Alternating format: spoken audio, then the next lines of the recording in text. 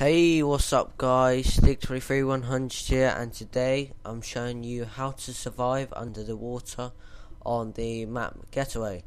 So if you didn't know that if you go to where this swimming pool is and you either go prone or you crouch, you start to die.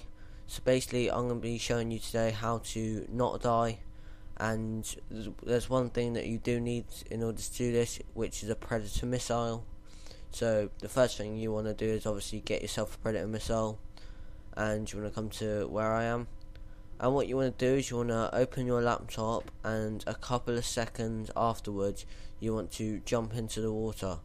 And as you can see, the first time I did fail, but the second time I do get it.